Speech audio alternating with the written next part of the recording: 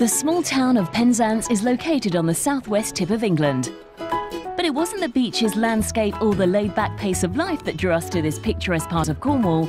It was the chance to meet up with a remarkable world champion. Hello. All right. Meet Julie Kitchen. I like being pampered. Julie is married to Nathan Kitchen. When Julie's in shape, she's got the best body in the world with regard to female athlete, you know. They're mum and dad to twin daughters, Amber and Alea. When I watch them fight, I'm more nervous than them when I'm fighting. It is really hard. But this demure mother of two is a woman full of surprises. I kind of know my stuff. I'm #1 in the world. Nicknamed the Queen of Muay Thai, Julie is a 14 times kickboxing world champion. So as I was growing up, I was a really shy, quiet girl, so I really did not expect that I would be #1 ranked in the world. Julie didn't take up Muay Thai until relatively late on in life, after the birth of her twin daughters. To lose weight, she attended Thai boxing lessons, which were being taught by Nathan. It wasn't until actually I had my children, Amber and Alea. I think they were about 2, maybe 3 years old, and I was still carrying a little bit of baby weight. My mum and dad said that they would babysit for me so I could go along and do a little bit of exercise, get back into shape. And it was just nice because I got to spend some extra time with Nathan also. Just after a couple of weeks training, I was like, wow, I'm buzzing, I haven't done exercise for ages. I was really enjoying it. Even her husband couldn't believe that his mild-mannered wife would instantly take to martial arts. Well, everyone who knows Julie just knows that she was like the person that would walk in a room and go red. If someone spoke to her, she'd be the person that would just so unconfident of herself.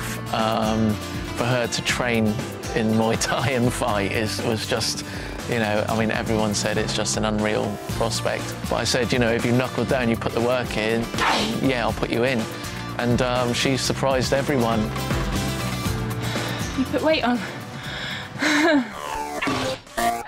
Trained by Nathan, Julie's won her titles across 5 different weight divisions. But her career started with mixed success. Due to a lack of female Muay Thai fighters in the UK, it wasn't long before she found herself up against some of the toughest competitors in her division. I've done a few fights, which I won, and then I was kind of put in the ring quite early with a few of the top girls, and at one point my record wasn't all that great. I had quite a few losses, more than my wins.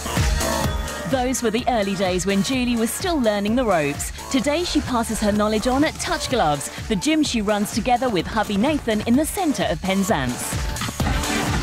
From here, your second round is push kicks, your longest weapon in Thai boxing, pushing with the bottom of the foot, through with the hip, and the legs that you're kicking with, bring that arm down. And the other There's nothing bashful about Julie when she teaches her daily gym classes.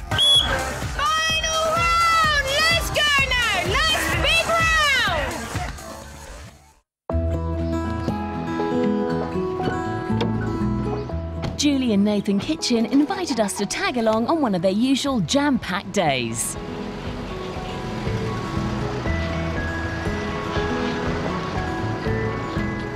Muay Thai is a minority sport, and even more so in tucked-away Cornwall. Kickboxing gets better exposure in big urban centres, with a far more diverse sporting scene like London and Manchester. This has never stopped the Kitchens from looking for ways of promoting their sport locally. And there's a new project on the horizon. They will take over a custom-built gym as part of a new excellence programme for sport at Gems Bolitho School in Penzance. We've chosen a number of sports, but Muay Thai, for example, we've chosen because what better way to open an excellence academy than with a world champion? It's a perfect opportunity for us, and it's a perfect opportunity for Touch Gloves Gym and Nathan and Julie. I mean, I've probably got a year tops left to fight in, so I can put all my efforts into working alongside the school then, working with the children, especially in the elite programme of the Thai boxing. So I'm really looking forward to it, just to pass our knowledge on and see the children really exceed in their sport. It's an absolute boost for me because I can last another 20 years now, just off this, you know, like someone getting behind us, realising the potential of the sport, and you know, and how the children, you know, develop their attitudes through it. I mean, it's a lovely, respectful sport. It's very cultural, and hopefully we can take these children to world level, and you know, hopefully open up schools around the world. Dream come true, really. Yeah. The pair have a long track record training youngsters and turning them into champions, including their own daughters. Amazing energy that boy had. I mean, it's incredible. You know, I sponsor them because, I mean, Julie and Nathan have put so much into this place, you know, and it gives the kids somewhere to go, you know.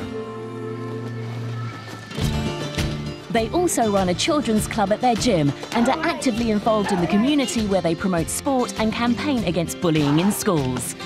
Their gym has become a focal point for the town, and they receive a lot of support from the locals. And we will continue our sponsorship with them. I think it's good for the area, good for the kids, and obviously the fact that Julie's 14 times world kickboxing champion, she deserves all the support she can get from the Cornish, I think. Daughters Amber and Alea have always been part of life at Touch Gloves. They've been training with Mum and Dad since they were 3, and they've won a host of competitions. Julie might be a tough fighter, but when her little girls take to the ring, it's hard to watch. When I watch them fight, I'm more nervous than when I'm fighting. It is quite, I have tears in my eyes. It is really hard. But because of their age, it's no head contact at the moment. They've got body armour on, they've got shin guards on, so it's only the top of their leg that's exposed that could get some bruises. But I can definitely see, like, Ryan and Nathan's streak, and then when they're in that ring, they don't want to lose, they want to win. And so far they have been.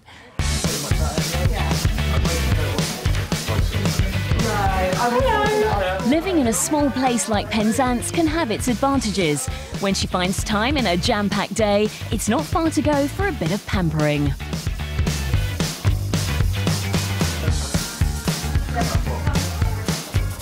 And on those rare days with a little extra time, Julie simply can't resist popping into her local hairdressers. Right. Put this on for you a minute, got arms on that one. You just trim my fringe a little bit today, and then put it up to me, so then I go training. Okay, yeah, like we usually do, a bit of a quiff and quite tight on the sides, get out of the way. Wicked, thank you. Okay, cool. Give it a bit of a shape. How are the dogs, all right? Yeah, fine. For a busy mum with a full-time job, this is a welcome distraction. Nice weather, I think. Yeah, it's nice. Most of the days I'm in the gym, so I'm quite often looking sweaty with a lot of bad hair days. So when I do come and get my hair done, it's a real treat. And when I do go out, I do like to try and present myself quite nicely. I like being a bit girly. So just because I'm a fighter doesn't mean that you know, I don't look after my appearance. Most athletes tend to be a bit superstitious and have a ritual they follow. Yeah, I always do my own hair. It takes me just over half an hour, and I use the little bands, and I kind of break all the sections down into little squares. And I just always do it on the morning of my fight. When I get up, I have breakfast, and then I go back to the room and always do my hair. And it's just something that I've always kind of done, so I won't change it. I won't have anybody else do it for me. It's part of my sequence. Julie has known hairdresser Josh for more than 7 years. Their conversation soon turns to one of their favourite subjects, tattoos. I don't know how many I've got. You've got loads of butterflies, haven't you, on your back? Yeah, I've got like 12 little butterflies on my back. And then I've got a couple of Thai tattoos. I've got one on my shoulder called 5 Fingers, which is like a good luck charm. I've got another Thai one on my leg, which I had both these done with bamboo in Thailand. And then, because I don't really wear my wedding rings very much, I've got a wedding ring tattooed on, but when I put my rings on, it kind of hides the tattoo, because I've always got the hands in the glove. I'm frightened that I'll either damage them or I'll lose them taken off. And then I've got one on my forearm with like the girls' names on. And I'm just having a new one done on my ribs at the moment, which consists of flowers, and it's actually got my ring name, which I was crowned through my fans, Queen of Muay Thai, so I've actually had that tattooed on my ribs now with some nice flowers, and I'm just having the flowers coloured in nice and brightly at the moment. Tattoos are definitely addictive once you have them. Definitely, yeah. I know it doesn't suit everybody, but I personally really like them. And a lot of people say, what are you going to do when you're 80 and you've got your tattoos? Well, when I'm 80, I doubt if I'll be showing my body off. So, and they're part of me, it's part of the story of my life. So I really like them. We all get old and wrinkly and tattooed together. It's quite the norm in this day and age, isn't it? Yeah, I think so, definitely. Thank you. All right. It's a wicked. Thanks, Josh. No worries. And what's Nathan's verdict? Here we go. I'm all set for the day now. Just glamorous. The Kitchens put their success down to their relationship, both in and out of the gym. We're definitely a force to be reckoned with and a cracking team. You know, that's the beauty of us. I don't just say goodbye to my student. You know, we go home together, and you know, she's got me going on and in her ear at all times. So you know, we are a brilliant team. I've definitely learned to listen to him. Maybe in my first few fights, I'd go back to the corner, he'd tell me to do something, and I'd go out and do my own thing. But it's all a learning curve. And I think that's why I'm so strong. If I didn't have him, I might not train quite so hard. And I think it's our tight-knit team that makes me #1. Coming up, we reveal exactly how hard Julie hits and what it takes to prepare for a big fight. Go a bit harder on them now. More ounces. And we also find out what it's like for Julie to step out of her comfort zone. Homework. I need to do my homework.